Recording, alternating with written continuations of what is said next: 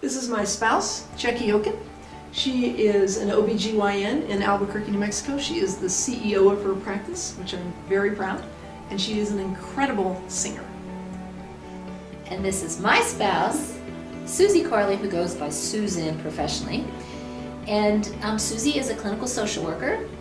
She works specifically with clients who are developmentally disabled, and she has a specialty in bereavement. She has a small clinical practice, and she's a great singer as well and has a jazz band that I'm really proud of. We met 17 years ago at our church, St. Michael and All Angels, Epsicopal Church here in Albuquerque, and we were actually introduced by the choir director at the time, and we fell in love singing, but we didn't realize that that was going on at the time. It's a very interesting story.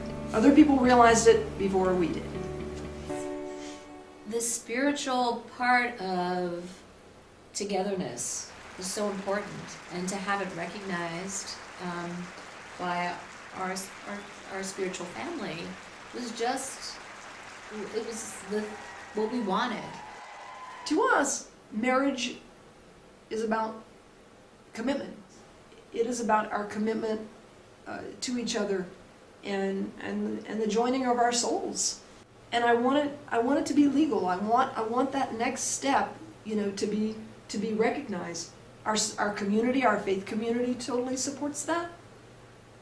But I want to be able to, you know, to have it legal, and not have people say, "Oh, well, you mean you just had a blessing, right? You couldn't really get married, right? So it's just like just a blessing." Well, no, it was a wedding. It means everything. It means acknowledgement. It means it's the recognition. The of our commitment, which we have had. I continue to fall deeper and deeper in love with Check every day.